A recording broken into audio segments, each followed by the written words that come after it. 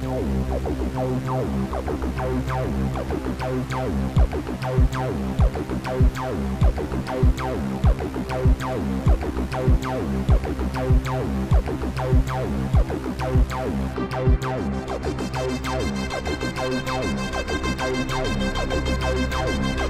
is Off Planet Radio.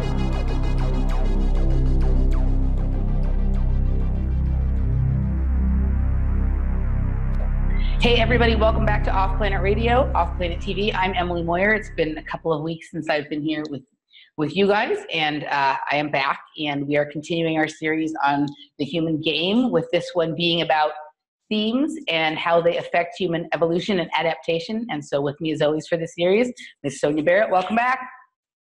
Thank you so much for having me back. It's always a pleasure. I look forward to whatever unfolds. Whatever we end up laughing about, right? Yeah. Pretty much. Yeah, I'm going to be very serious and responsible today. Right. I know you are, and so am I. Right? All righty. So, you know, how we kind of decide sometimes where we're going to go with these is that when Sonia and I are having a hike or a chat or whatever, we'll get into a topic and she'll be like, you know, I wrote an article about this 675 million years ago. And now it's more, you know, more pertinent than it was even then. And so, you know, 7 seconds before the show, she'll email me the article and I'll read it really fast and I'll go, damn, that is a good article. And somehow, like, it almost felt like you talked about the Me Too movement in the article, but you talked about it before the Me Too movement even happened. So you guys, Sonia really is a time traveler, and she is from the future. So there's the proof. Anyway, so themes. You know, you wanted to talk about this. I thought it was really interesting. There seems to be, I mean, it's always present, but it does seem that it's really, really picked up lately. I'd say, like, you know, probably very, very intensely since the election, right? Mm-hmm. And it's been pretty much one main theme, the theme of Russia, you know, Russiagate, Russian collusion, Russians, this, that, and the other thing. Yeah. Robert and I did a show about the concept of psychic driving and how that was kind of used on a mass scale with just constant repetition of certain specific terms related to that. And then there's been a few others that sort of rode along with it and were sort of tangentially related. Things like Me Too and, you know, some of your like Black Lives Matters and the gender kind of wars and all of this kind of stuff. Yeah. Yeah. And then now some of those seem to be drying up. So now we have shootings again in the last few weeks. Yeah. Well, the thing is, exactly. I'm writing something down so I don't forget. Yeah. And the thing is that when we talk about themes, they go even bigger than that, because there was the activist theme. Mm-hmm. And it's in a way that people don't really notice. Mm-hmm. Like, okay, this is a theme happening right now. It's like they don't notice that suddenly it's all about activism, like it's this thing. And then it's amazing to me how it will navigate. Suddenly it's not about activism. You don't really hear that, but then nobody notices because you're just like, your mind is just being like taken to the next thing and then the next thing. And then you're over here. You don't really notice when this change is happening. But yeah, we could say racial theme, and people are listening, they go, well, it's always been racial. No. You have to understand what I'm talking about. I'm talking about when something gets a particular kind of feature. And this is something that we need to work on as human beings, is listening and is paying attention, because there's so much that gets missed, because somebody will listen and go, well, that's always been happening. Not hearing what I'm saying. I'm not saying that those things were not happening. I'm speaking about the manner in which they suddenly come to the forefront and they become a featured theme. Mm-hmm. We're talking about white supremacy. That suddenly has been a huge thing for the last couple of years. And then we have to look at the manner in which all of these things feed into the greater theme that could carry us like all year long, how they're interconnected. Mm-hmm. And then they carry the experience, we'll say particularly then, if we look at a country in the United States, where, you know, the Western world period, but we just look at this country in particular. They run these various themes and people get pulled into it. The media ensures that whatever theme is running, that they feature, whether it be shootings or you know, killings or whatever, they feature it. Not that they were not going on before. So you can't really tell to what degree something was going on, because they decide when they're going to highlight any kind of theme or feature. The human beings, because we're so Borg-like, and most people are complete products of the general matrix, even when they don't think that they are, that they easily get navigated, their minds get navigated to these featured themes, and then it becomes part of their languaging and their upsets and all of that, not realizing, you know, the motive or the motive behind it. And it becomes the sleight of hand trick too, because when our minds are directed in that way to these featured themes, there's a lot of things that are going on behind the scenes, but we're also distracted with whatever that new theme is. Okay, case in point, let me throw this out. Remember when suddenly we had the pirate thing, like pirates were like hijacking, not hijacking, but kidnapping people, you know, on the high seas, and then that was like a theme for a while. Right, the Somalian pirates, yeah. Right, and then we would hear about like one family in particular, they featured them. Then suddenly we didn't hear about it, but you don't notice that you didn't hear about it. And one day you go, I wonder what happened to that family. Like nobody ever came back and told us, you know? Yeah. Nobody ever came back and told us, oh, because we're on to this other new theme now. We're not doing that one anymore. Yeah.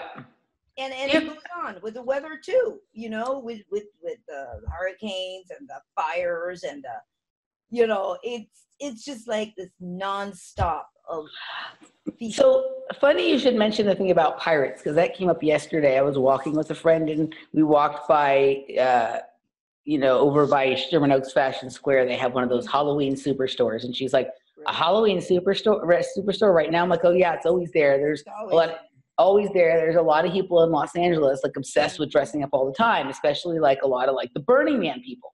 I was like, it can be a Tuesday afternoon, you're in the middle of downtown Los Angeles, and there's some person walking down the street dressed like a pirate.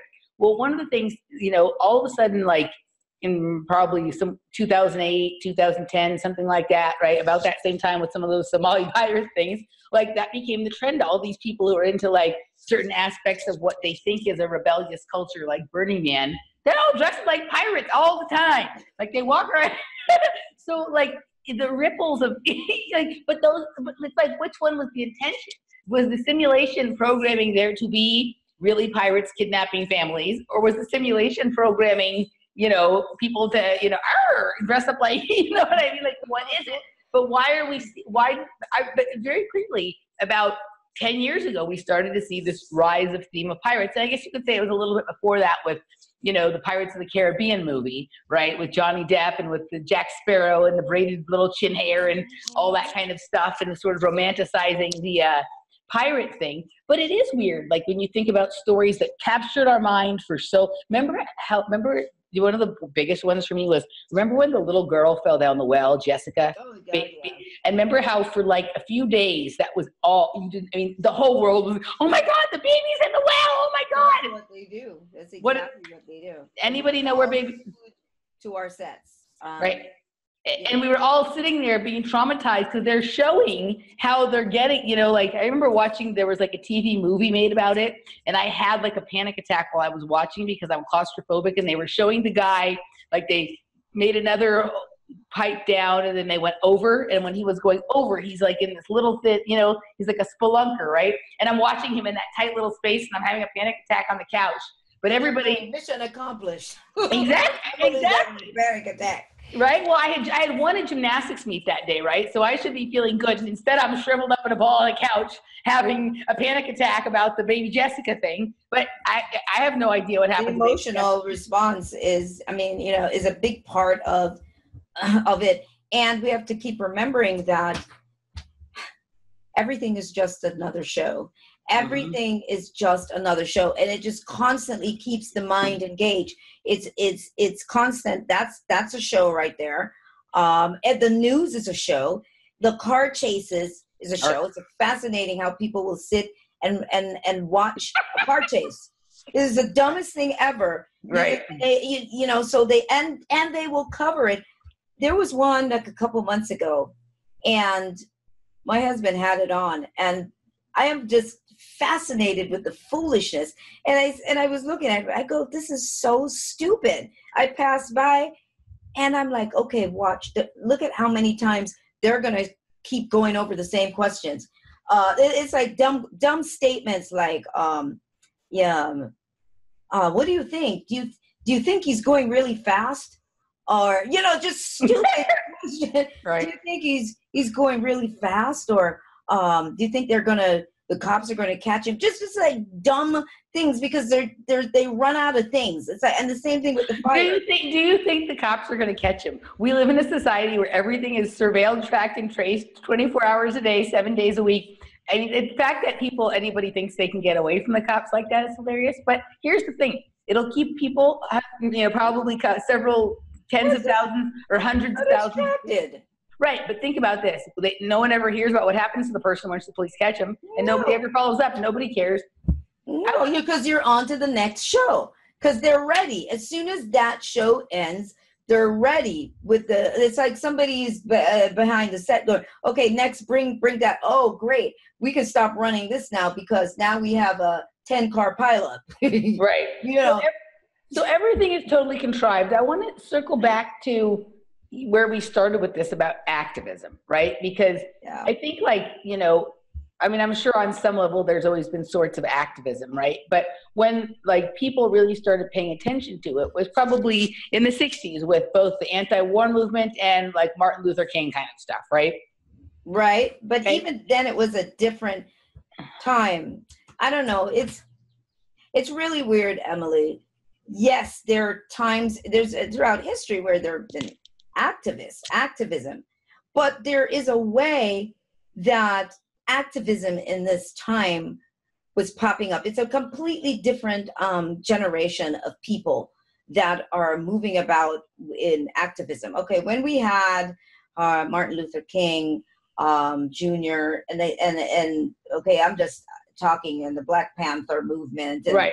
all of this. That was like a completely different time of activism. What I see now is people want to jump on the bandwagon of being featured, being part of something. One, we have social media. There's more exposure.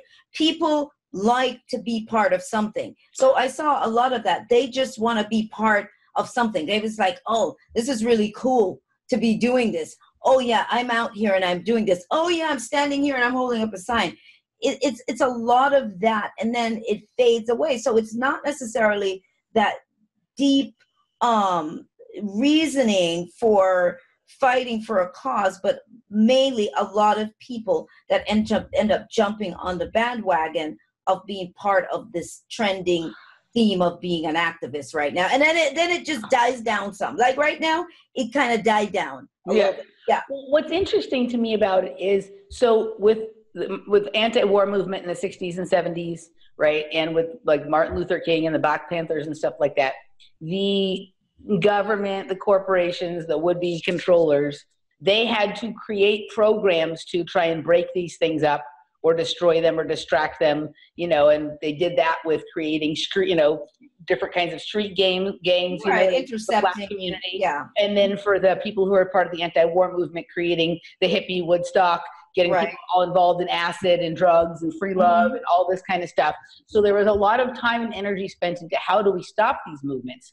What seems to have changed is that now they spend a lot of time investing in how do we start these movements. Exactly. How do we create, it's the same people. So the same people that used to try to stop them at a certain point figured out oh, well. We can use it to our advantage. Yeah.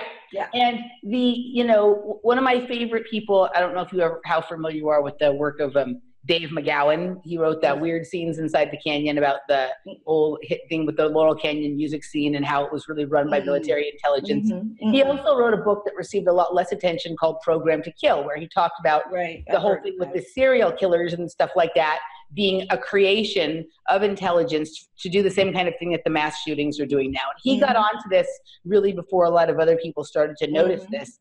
And, you know, he's gone, unfortunately. But the way he documented that, and then you can really tie that into, okay, so that became, that was an awful lot of work to have to go and create these big programs to do that.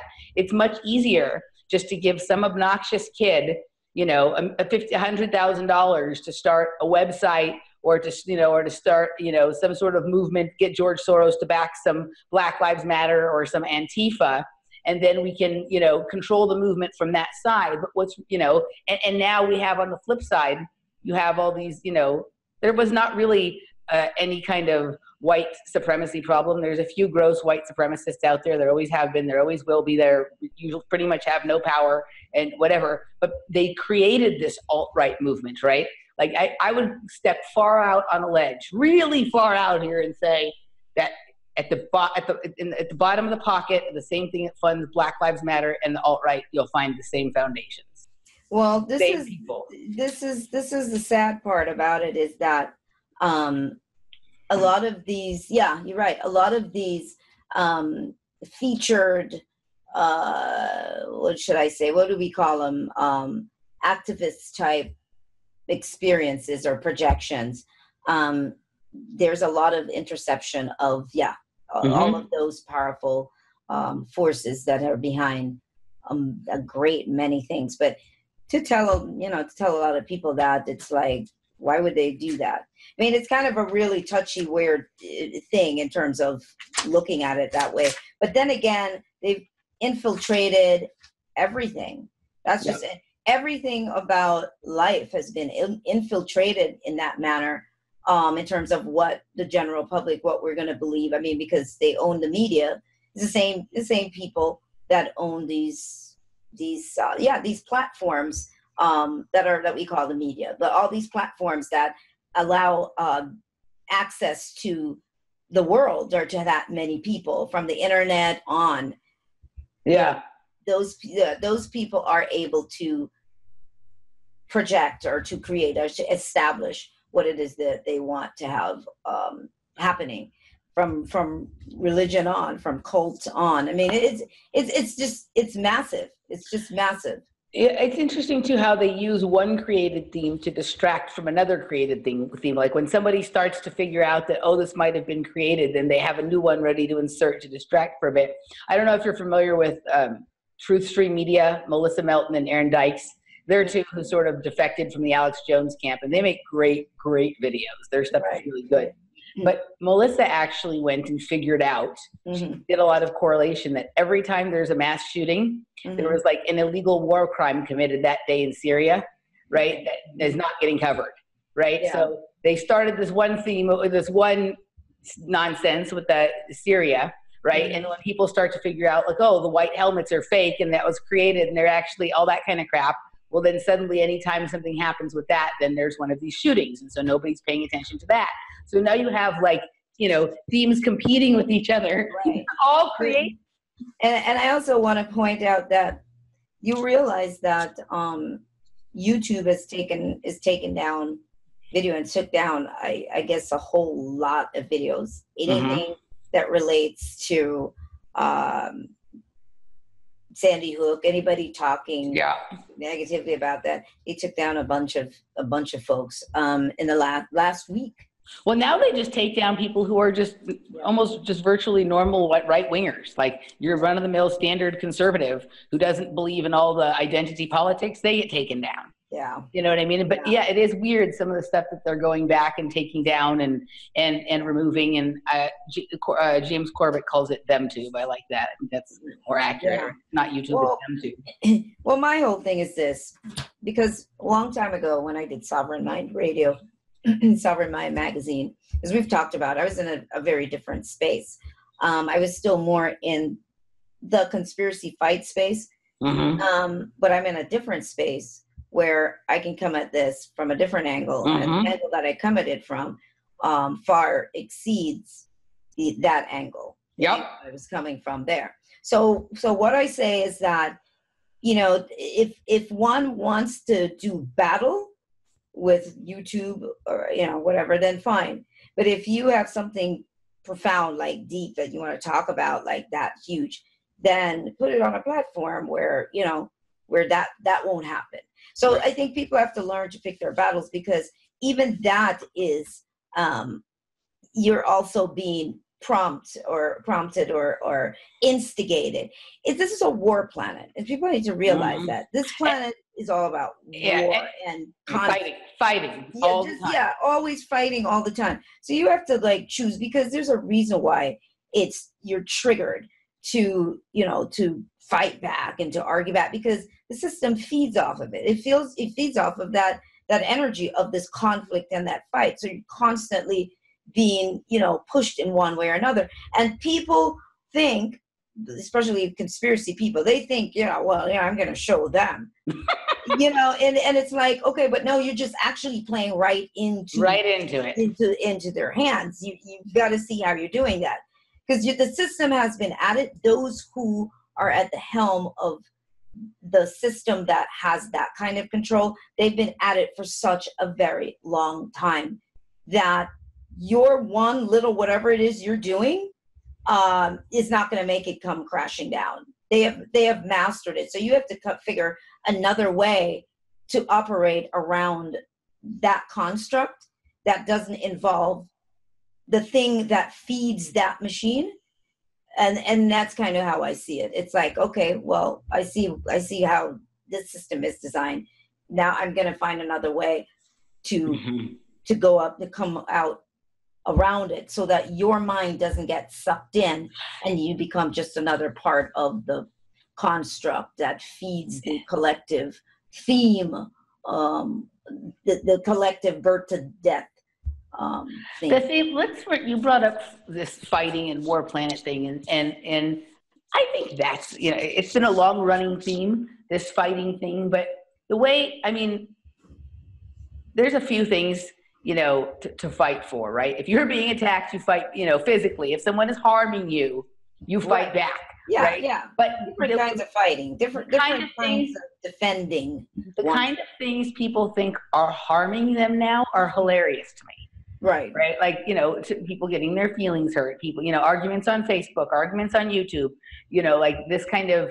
People are more emotionally fragile because the system it's created a platform that is really creating this kind of emotionally fragile folks.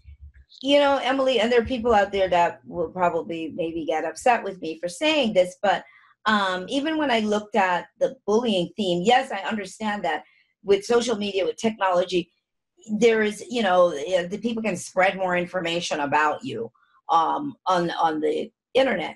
But when did we get that fragile, though, and so overly sensitive that we cannot handle that at all, that a 9-year-old child feels like, oh, she wants to commit suicide. Now, the media feeds into the bullying. They make it look like they're helping, but they're not. What they're doing is they're feeding the idea of bullying and how wrong it is, and how how it is damaging people. So they're actually conditioning you to go, yeah, you're right. Well, my feelings were hurt. I really am starting to feel depressed over how I was treated. So they're actually, so it's this underlying, thing that is being done that people don't notice. And you're just going, oh yeah, that's right. I do feel depressed.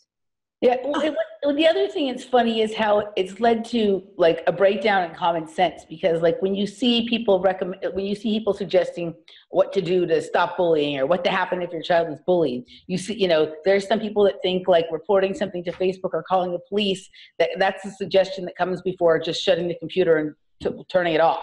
Yeah. Right? Like so that part is interesting to me.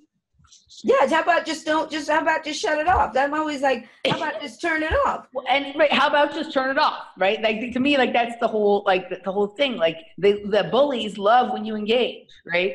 And I think the other thing that all of this, like, stuff has done, like, one of the best experiences and most important experience a kid has in their life is standing up to the bully on the playground, right? The bully is mean, and the bully is usually mean because they are lacking self-confidence themselves in some area, right? Mm-hmm. And so they bother somebody who's smaller than them or weaker than them or younger than them or whatever, mm-hmm. right?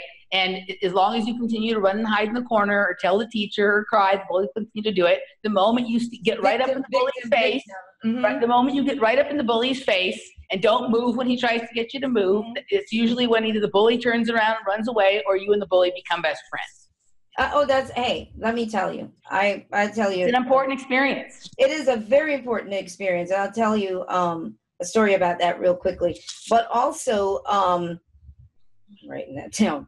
But also, what is interesting is the conditioning that is happening when people are becoming more fragile in that sense and sensitive, especially starting from a kid. It's actually shaping them to be to conform more. It's actually a way to shape mm-hmm. the future construct or the future system. Because if people are like that, then they're going to be easier. They're going to conform and much easier, and they're going to be able to be controlled much easier. So it's a very subtle, cunning mm-hmm. Ways in which they begin to shape a society, because the societies are shaped like 100 years, they're designing gradually, and it's passed mm-hmm. on to what it's going to look like in 10 years or 50 years or 100 years. It's this gradual process that is happening. And suddenly we have a more fragile and vulnerable and gullible and controllable folks in the workplace mm-hmm. and in the school system and group mind thinking. Yep. All of that.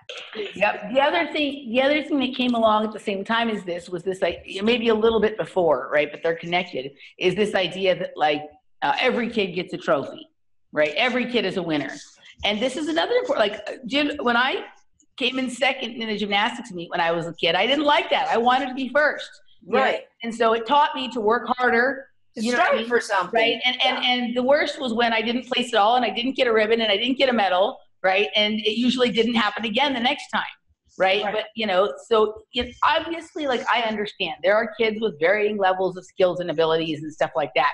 But just this idea that no matter what you do, you get a reward or a treat or a toy or whatever. Like, how does a child ever learn that, oh, I see this person who did better than me, maybe they worked harder, I'm going to go work hard and see what happens. It's not even the idea in mind of beating somebody or anything like that. But, hold on a second. Something funny is happening. Okay. I'm hoping I'm not going to look like somebody. Lately, Zoom keeps trying to kick off. I don't know if Randy logged into something, but I think we're okay here. Oh. Anyhow, that thing that happens when you didn't work your hardest and you had a disappointment, and then the thing to work harder, like, these are really important experiences for kids to have when they're young. And it's important that the parent not try and save the child from those, sad feelings. It's fine to comfort your child and to give them a chance for a pep talk and whatever. But, that is not the moment to say, oh, it doesn't actually matter, whether you did the best or not, you're a winner too, right? That isn't, you're a winner at losing. Right? I know it's so wrong. No, but it's true. It's true. And it's like, okay, you didn't like the way that felt. Okay, well, let me, but I hear it. Oh, let me tell the audience, if you're wondering why I'm looking so shiny, my air conditioner is broken and it's hot in here. It went over the course of 1 week. Yeah. It went over the course of 1 week in Los Angeles from, like, a really, like, long, icky winter and barely any days over 70 to over 100 degrees. And so on the same day that happened, everybody's air conditioning broke. Yeah, it's like really hot. So people aren't going, oh, Sonia having a hot flash. No, I'm not. I'm hot. This is you are hot. Sonia, there is no doubt you Well, I am. Okay, let's just own that. Yes, I am hot. However, this is a different kind of hot. It really is hot in here. Heat hot. I'm like, oh my God. It's getting hot in here. Close. Now that's another video. That's a different video. Yeah. Right. But I wanted to tell that story because you're talking about bullying. And some people out there will go, oh, that was so mean. But I'm going to tell it anyway because this is what Let's hear it. Okay, so when my kids were younger, my boys are 3 years apart, and where we lived, there was this kid who lived right there in this was this community, and he lived there, and he would always be kind of a bully. And my older son, you know, he didn't really want to fight him because they're not. We always taught him, you know, defend yourself, but you know, don't start a fight. But he would really rather not because this guy was so forceful. And so one day I looked through the window and I saw this happening again where the kid was bullying him and he was like backing down, and then he came in the house and I told him at the moment, I said, you know what? You need to get outside and you need to fight that kid right now, because if you come back in, I'm kicking your ass. And he went back outside, and he did. He finally just stood up to him, and then after that, they were like really good friends. Like they became really great friends after that. And it was funny because my younger one, I think maybe he was like 5 at the time, might have been 5 or 6, and he's out there. He's little, all right. And he's like on the guy's back because he'll fight. He's like climbing on. He's like holding on to him. He's like punching him while his brother. Well, his brother is like getting at him, and it's so funny. And then after that, they all got along and they built forts together, and that was for him. Children. And he felt good about himself after that. And that's children, and it's also adults. I mean, so I have a story. When I started working at the restaurant that I work at, right? Like I started working there after when I was making a major transition in my life, you know, from having really been a hermit for about 10 years, which I understand people see me as super outgoing and social now, but the truth of the matter is that I was, you know, barely left my house for about 10 years. And some of that was, you know, the overwhelm with all the consumption of information, but there was other stuff going on for me. And I was having a hard time transitioning into being around people all the time. I had worked in the restaurant industry before that, and I was going back to doing that. And the first day I was working at this place, the girl who was training me, like, I was super hyper. I was really on edge because, like, you know, when you've gone from being like this and then you're out with people, either you're really withdrawn or you're super, like, you know, I was really on edge and mile a minute talking worse than I do now, and just very like too much. I could feel it in my own body, you know? Yeah. And at a certain point, she just turned around to me and she was like, you are really smart and you are really good at this and you're way more than qualified for this job, but you are too much and you need to tone it down. And I had that moment where, like, here I was, like, you know, in my late 30s or early 40s or whatever, right?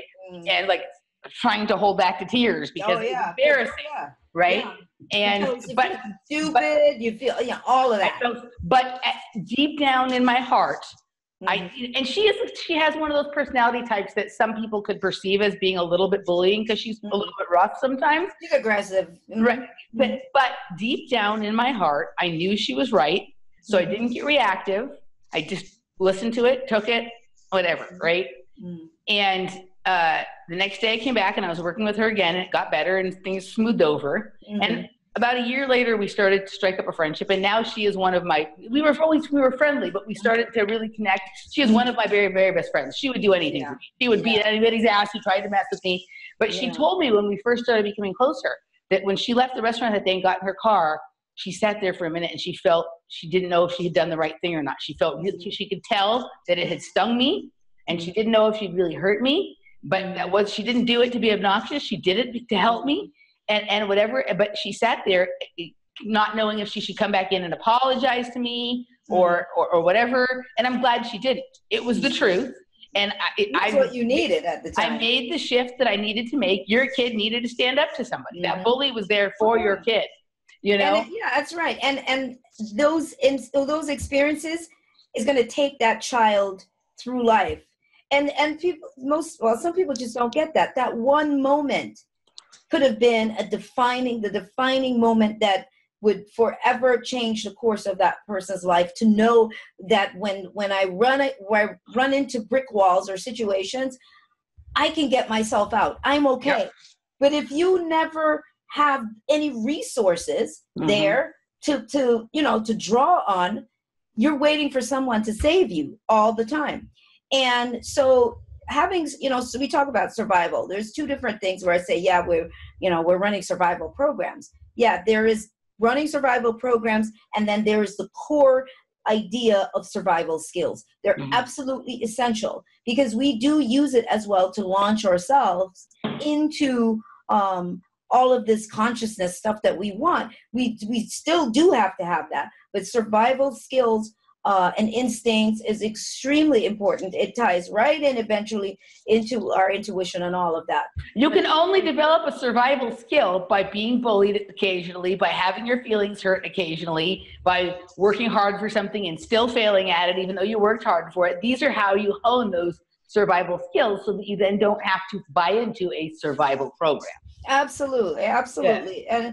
And you mentioned that, my really good friend, we've known each other. She's a couple years older than me, but I was 12 when we met.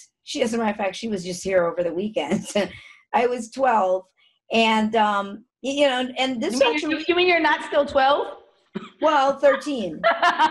Just about. Kind of mature for my age. Yes, everybody, we giggle like teenagers, and everybody looks at us like we're obnoxious children when we're sitting in a restaurant. Yeah.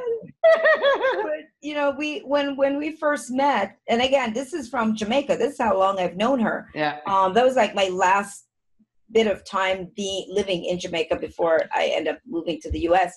And we would catch the bus, because we both went to the same Catholic school. We'd catch the bus together, and that's how we started talking. We lived around the corner from each other.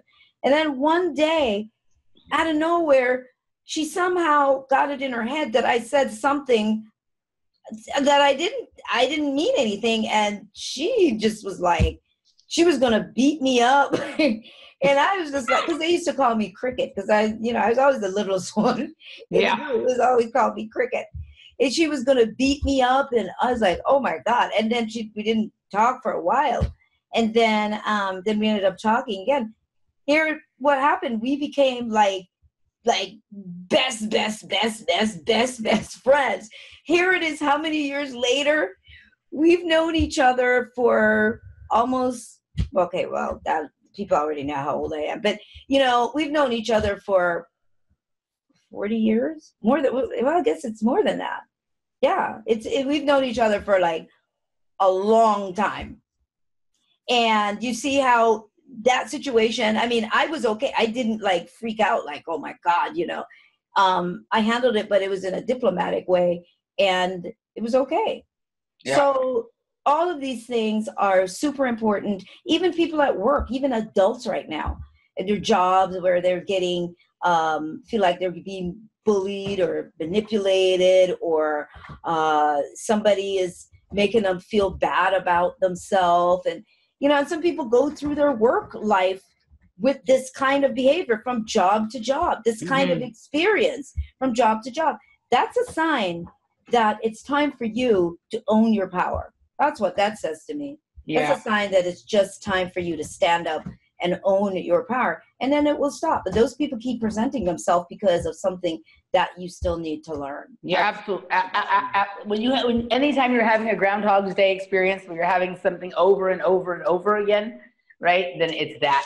So one of the things that was interesting in your article, and this kind of goes into, I think part of this frailing of society is to really move people even more than, there's always been a certain level of group consciousness because of tribalism and family and clan and nation and whatever, right? But there's been a very strong push for things like socialism and collectivism and collective consciousness, and then the New Age and spiritual and conspiracy communities to hear about unity consciousness and all of this kind of stuff, and really getting people to put the group before themselves.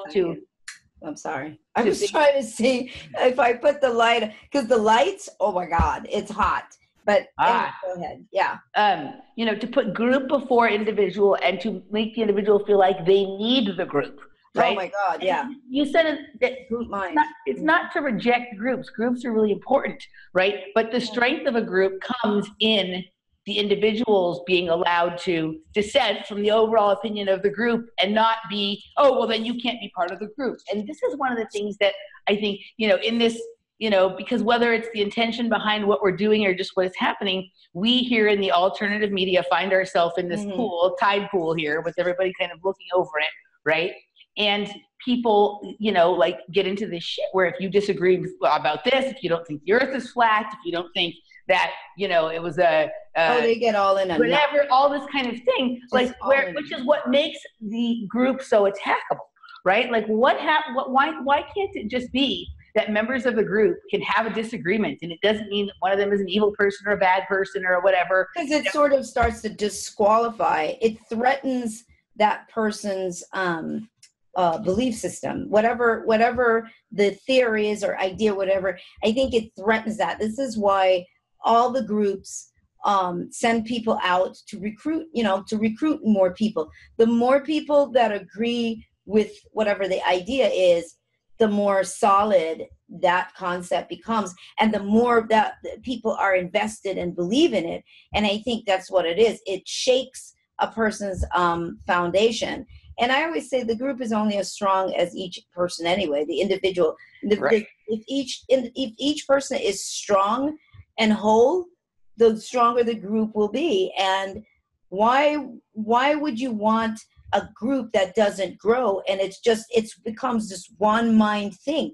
But if in a group, for example, even when we do workshops and so on, everybody's allowed to express their angle, their opinion, all of that. And it adds to, and then it gives everybody something to think about, like, I never thought about it that way. And it just adds to, well, that makes everybody grow. Yeah. As opposed to everybody just having to just have this set belief and nobody can add anything to it. That's religion all over again. It's religion. And it's also like, if an idea or if a cohesive idea, right, that a group is bound together by really is a good idea, then having a few dissenters in the group should make your, your argument less attackable for outside or whatever your premise is or whatever, right? And just this, I love the idea of we can disagree, we can have a debate, and we can aggressively disagree. And then afterwards we can have a drink and move on to the next topic. And it doesn't have to become this thing that you are some sort of. Doesn't have to be combative or, Doesn't have to be combative. And also there's no, if two people can disagree about someone and somebody can watch that argument, right? Somebody else from the outside or somebody who's, can look at that argument and watch the people behave prospectively. And one or the other of them who's participating in the argument is somehow swayed or moved in their position, then to me that becomes a better way to appeal to people who are outside of the group than just this mono, this. Right. Yeah. Forcing your opinion on somebody, that's a turnoff. So even if you have a valid point to share, that may help that person to maybe even see a bigger picture. Well, their defenses are going to go up. And so they're not even going to hear you because everybody is always ready to defend their point. That's what we do. That's part of our survival program is we have our own mind army. And so because of that, we're always on guard and we're always ready for, attack. It's like, give the order to do what, to shoot. So that's something that we have to think about. But if we are so solid in what we understand, and when I say solid, I don't mean solid to a point where you can't hear anything else, but you're solid in your foundation enough to be able to have an open mind to listen.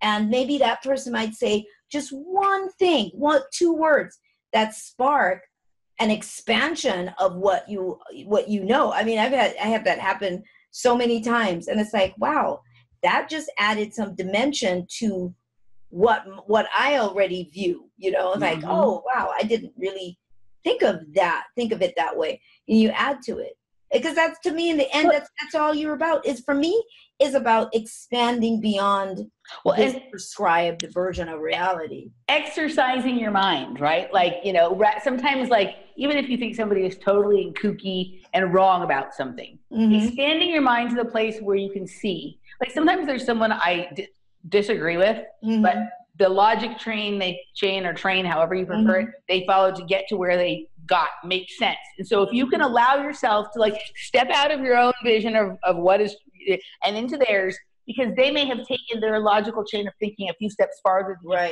yours, and learning to wrap your mind around that now creates more space for you to go to the next level with your thoughts about things.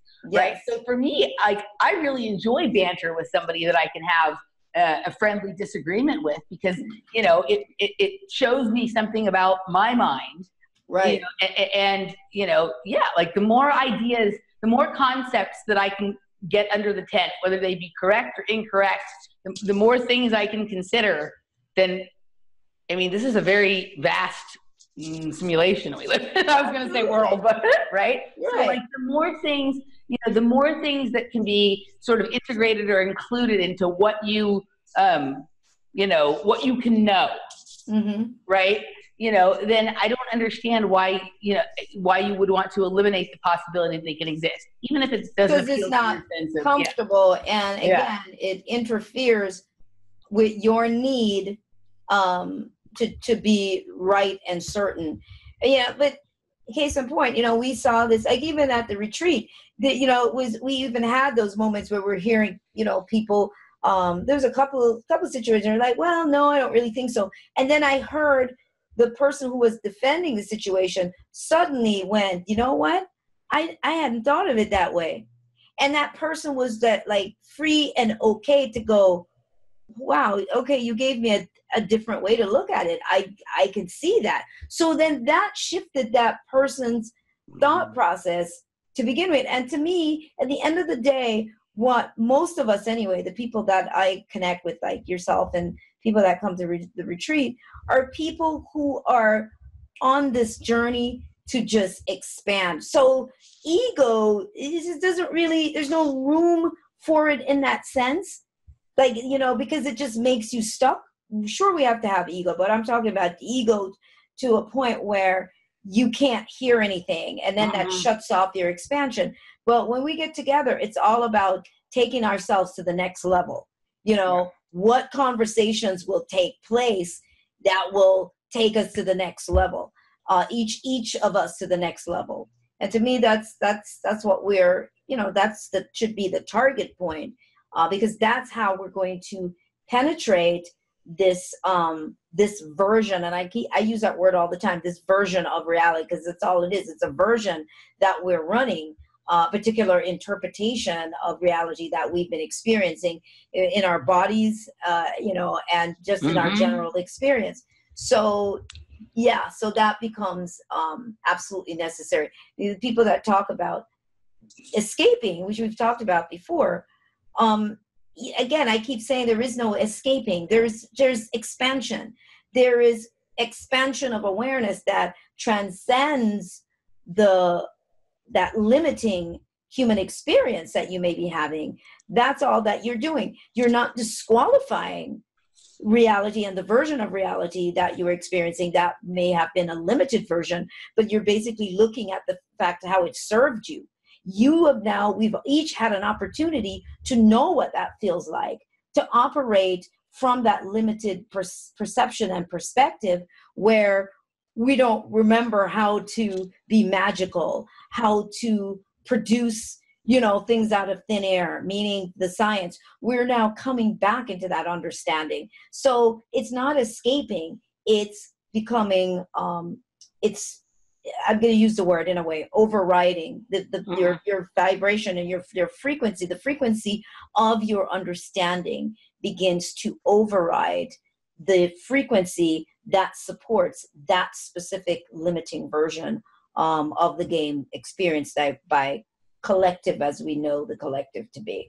Yeah, absolutely. And as we kind of wind down to the end of the first hour here, you know, I always kind of like to touch on this with you, because I think this is probably one of the most important ideas that you present. And I'm wondering if we've talked a lot about like this creation, this theme of creating this frailty, right? It feeds really deeply into the most important theme that they insist everybody sort of latch onto, and that is the theme of death. When you see, like, I mean, we were walking the other day and there's all these billboards for like this new movie that's like, looks like I can't remember what it was called, but it's like a girl version of Chucky. It looks like a demon-possessed doll, and she's like, possess them all. And there's so much worship of death in this culture. There are cultures that their whole thing, like with some of the Latin cultures with the Day of the Dead stuff, right? And all the, you know, that kind of thing. Like, it seems like all of these diminishing themes and programs are really part of preparing people for the ultimate program, which is the death program. And I think everybody, when I get into conversations about you and your work with people, the one people seem to like not really be able to get their head around is this idea of death as a program. And you did talk about the death program in this article about themes. So can you just kind of touch on that briefly in terms of that being really the ultimate theme that sort of underrides this? She said, can you talk about that for like a minute, a half? You have about 10 minutes. You know, and yet, because it is like the biggest one for people to wrap their minds around. And, you know, and I guess I'm known for speaking about this. I am known for going into depth about this. All the workshops I've done, they go deeper and deeper into this idea. And I sent an article, a link to an article today to the people that are in this workshop this workshop series that's going on right now about time and physical expiration or something like that. And it's like Freud was also onto the idea of this death urge. I think he coined that term, the death urge, that pretty much everything we do is death driven. Now, I think people are programmed with wanting to be free. So there's this idea we're constantly as human beings seeking a level of freedom. We don't quite get it, but there's a freedom. And I think death got associated with the idea of freedom, or the pathway to some sort of freedom. I think this has been the core program. And so when people think of it, it's like, yeah, it's the ultimate, it's the surrender. There's nothing we can do about it. But ultimately it's going to happen. It's going to happen, and we're just going to go, and hopefully we go to a better place. So there is this idea of freedom that really is attached to it. Now, to talk about it, God, honestly, Emily, I don't even know where to begin in the sense of people who are so unfamiliar with any of this. The idea of dying. Sorry. I have a construction man in the backyard who's trying to signal to me. Oh, okay. Sorry. Yeah. Go ahead. I'm listening to you. You know, the idea of dying, and people need to understand their age. What we're talking about is cycles. You know, if we get rid of saying, you know, okay, our age or how old we are, but we look at it that it's 365 days according to the matrix programmed quantifying then of time. We have a calendar that is obviously, regardless of what calendar it is, it's hooked up with the this cosmic network then, as we know this cosmic network to be, and the cycling of our planet. So what we're looking at is 365 days. That's one cycle. And then we get a bunch of those. And then now we say you're 10 years old. That's 10 cycles.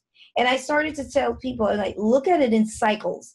When you start to look at what your existence here in these cycles, that in a quiet way starts to even remove this idea of aging and getting old.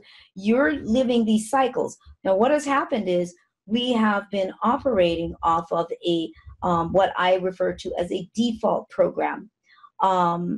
our minds, we are wired into a default system. Now, somebody says, well, what is that? What does that mean? Well, when you think about it, something knows in this network mechanism, knows that after so many cycles, a girl's menstrual cycle will begin. Well, what kicks that on?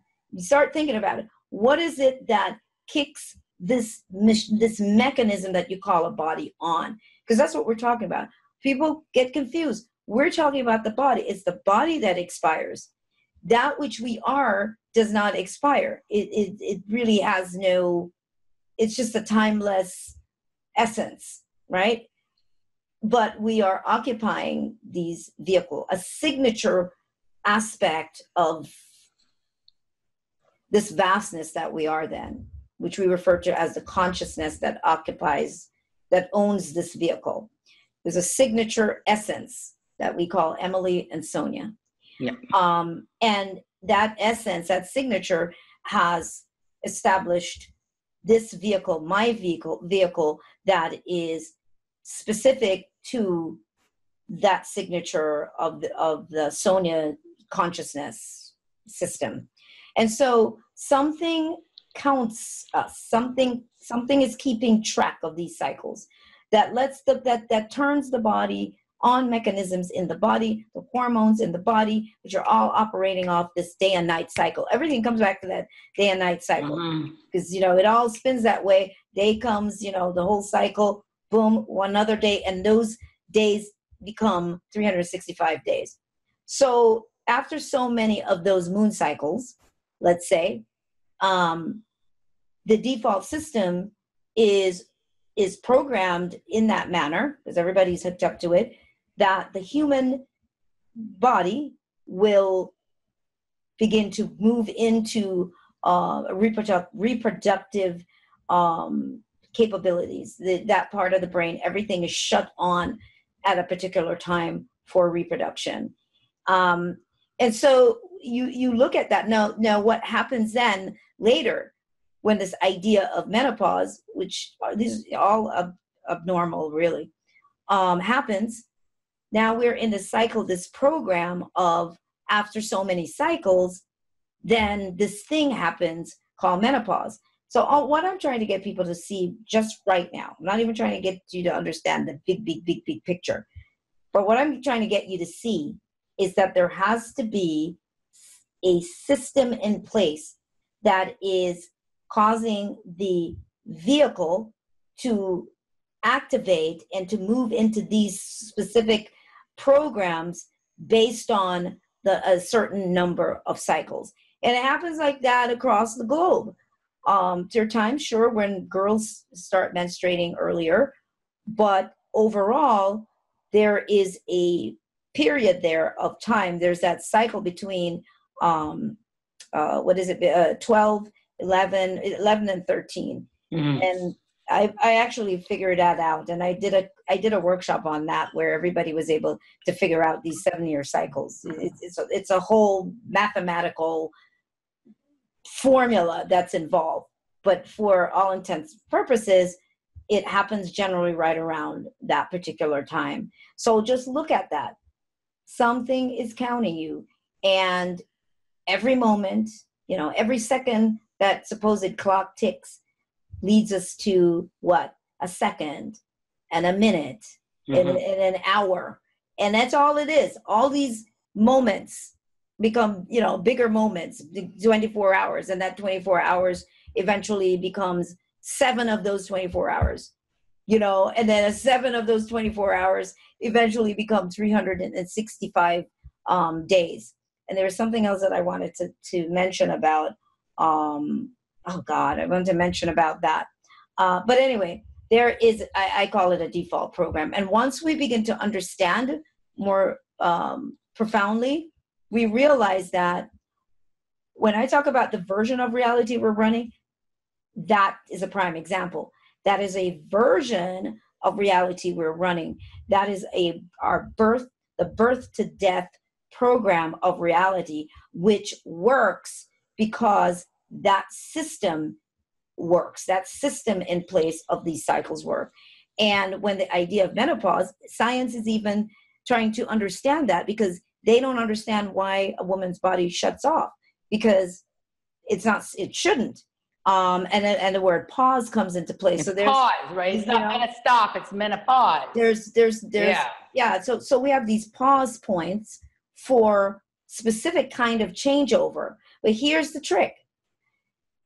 The default system will always run if the owner of that vehicle is still in a state of unawareness. Just like astrology, sure, it all works. It's valid.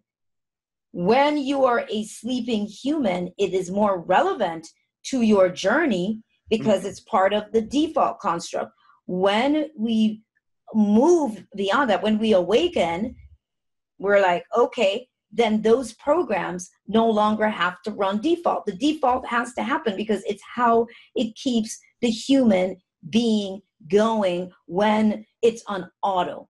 So the default program supports an automated process because human beings, or most people anyway, are technically in an unaware state. So it has to count them and it shuts them down and it puts them into expiration at a particular time, particularly when there is no evolution and expansion to the being. We must have expansion there. That's why we have the idea of brain plasticity, that you can grow your brain, that you can expand your awareness. All of that kind of deep expansion is absolutely necessary to begin to override the default system. Now the default program, the automated program, no longer has to be the deciding factor to keep the human being going. And it's really important, and I'll say this and I'll end it, but it's really important that we make the distinction. We understand that the body, we are not the totality of this. So when people say, oh, they have a hard time with the idea of, not dying, it's because they've taken all of who they think they are, the body and the expansive aspect of who they are, that essence that puppets this, and they've condensed all of who they are into their body, not recognizing, because some people say, yeah, they get it intellectually or just on the surface. No, when you understand this, you realize the body is a technology, a vehicle. It is a vessel. It is not the totality of who I am. It is an aspect of that more expansive part of me, reduced to form this vehicle that will operate in the environment that that supports this particular experience that we call Earth. All the gaseous laws, it has been designed to process all of these gaseous laws, and it's a sensory system. So the only way that we can interact with our environment and these experiences is to experience the sensation of all of our emotions and our feelings. This is why we're in these vehicles. Stop making the mistake of thinking, oh yeah, well, I've got to die. Who has to die? You're really talking about your body. You're living as the automated version of yourself. When you are thinking that way, you have to snap out of it and realize, oh wow, that is the automated version. I need to get back in the driver's seat. That part of me needs to get back in the driver's seat. And that's when these changes start to come about, and you've given permission now for the brain to begin to expose you to all that it already has access to. And then the consciousness starts to change. The consciousness changes, the vibration of the consciousness changes. It's going to begin to change the vibration of the actual physical body itself.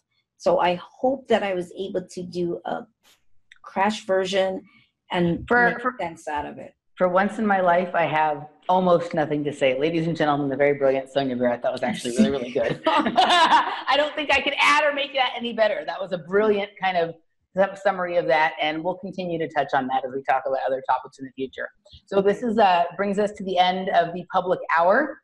You want to tell people where they can find you and what you have going on? Yes, therealsoniabarrett.com. is the easiest place to find me. By the way, I'm going to be in Seattle in July. The information is on the website. I'm speaking at the East West bookshop. They sponsored me talking there, so I'll be there for 2 days, and in July, and also in the Bay Area, the East West bookshop, also in the Bay Area, towards the end of July. All the information is on the realsoniabarrett.com, and lots of other things, the workshops and all that stuff. It's all on the realsoniabarrett.com. And if you haven't seen The Business of Disease yet, please go ahead and watch it. thebusinessofdisease.com. Yes, please do, everybody. It was excellent. That's actually what sort of led to Sonia and I, eventually connecting. It's a really important film. And for those of you who are going to join us over in the Patrons Hour, we are going to talk. We're going to hit on one specific theme, and that is the theme of relationships expiring. And then we are going to get into. There are no laws except for the laws that there are no laws. Right? Are there laws or are there no laws? Which one is it? And the paradox of that. And for those of you that have not joined us yet over on Patreon, please do.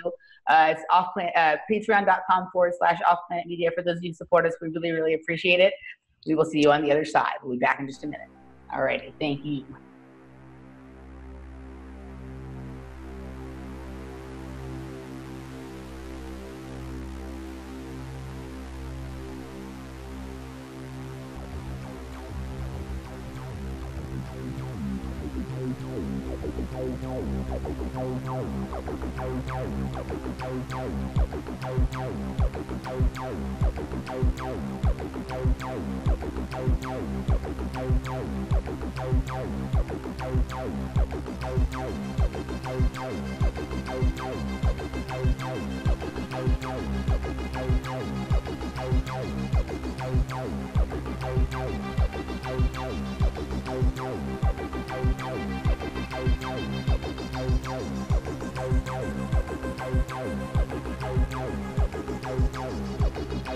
You are listening to Off Planet Radio at offplanetradio.com.